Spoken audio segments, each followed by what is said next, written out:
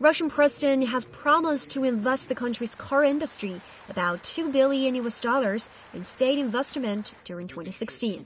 Putin made the remarks during the Russian Mechanical Engineers Conference on Tuesday. Along with this, we plan to solve the issue of long-term development. We regard the car industry as one of the drivers of the domestic economy. This is a branch with huge export potential. Putin said the investment will go to innovative enterprises. We focus on those who intend to succeed, to improve efficiency, to invest into technological innovation, to produce competitive products, and conquer global markets. The enterprises which are ready to solve such problems will be granted comprehensive assistance.